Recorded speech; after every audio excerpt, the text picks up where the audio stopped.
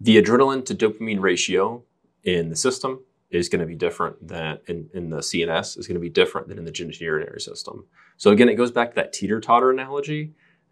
If you are taking, whether it's a dopamine agonist or a dopamine antagonist, if one of those is weighing too heavily on that teeter-totter and it just happens to get you in the right balance, then you'll have a good response. Yeah, and then we have, you can think of things like the Bupropion and even ADHD medications, stimulant medications. I've heard stories both ways from patients where they say that, they had untreated ADHD and then they started on a, amphetamine compound or a Ritalin compound, methylphenidate. And it was like their libido was switched on and that was the right balance for them.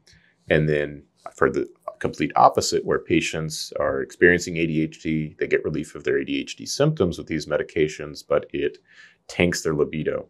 And I don't have a perfect explanation for that other than they're perhaps not quite able to get into that parasympathetic state if they've slightly overshot it. Yeah. Right? Just because you have an ADHD brain doesn't mean that your genitourinary system is also ADHD. So there may be a bit of a mismatch there in terms of norepinephrine, thinking of blood flow. Definitely. The adrenaline to dopamine ratio in the system is going to be different than in the CNS is going to be different than in the genitourinary system. So again, it goes back to that teeter-totter analogy. If you are taking, whether it's a dopamine agonist or a dopamine antagonist, if one of those is weighing too heavily on that teeter-totter and it just happens to get you in the right balance, then you'll have a good response. Yeah, and something that's milder in terms of the potency than some of the stimulant medications is Bupropion. So this is the generic Wellbutrin. It's available in a lot of different forms, a instant release, a 12-hour, 24-hour release, all sorts of things. I tend to prescribe more of the instant release or 12-hour just because I don't think that people necessarily need 24 hours of constant dopamine and norepinephrine reuptake. Yep. But some people do experience better relief of symptoms on the longer acting. And this is actually being repurposed in a drug that will potentially be called Lorexis. I believe that's how you say it. It makes me think of the Lorax for whatever reason.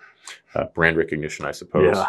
But it's a combination of bupropion and trazodone, which trazodone you tend to think of having the sedative qualities. Yep. And then bupropion you tend to think of having stimulating qualities. So it's kind of an interesting pair. Yep. Smart providers, when this comes out, are just going to prescribe the generics because the cost and just it makes sense because you can see how many milligrams are going to be in this thing. Reminds me of Contrave. Yeah. We don't know how many milligrams are going to be in it yet, though. They've done dose finding studies. And it looks to be fairly efficacious because the control that they're looking at here is actually bupropion by itself, which has approaching like a 45-50% response rate. One of the most commonly prescribed medications for adult ADHD. Yeah, and the very last bullet point there, so sedative adverse effects, somnolence, fatigue, sedation, reported by most patients, but never severe. So most, to me, means greater than 50%. Yeah.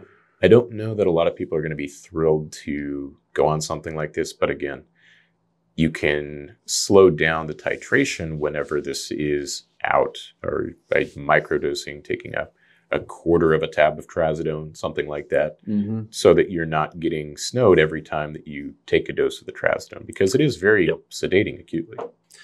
Yeah, no, it's a very interesting combo. There's a lot of other molecules that could have been studied in place of it. For example, synosine-sedative bupropion, or the mianserin, even mirtazapine instead of trazodone. Although mirtazapine is pretty sedating too. Well, once flibanserin is generic, then they'll make it into a combo drug. That's the way it usually goes. Yep, because they don't want to stack patents. That's for sure. Anyways, I think that's a good summary of trazodone of note, and maybe we'll link this. We will link this study. Trazodone, commonly known as trazobone, as med students are learning about the side effect of priapism.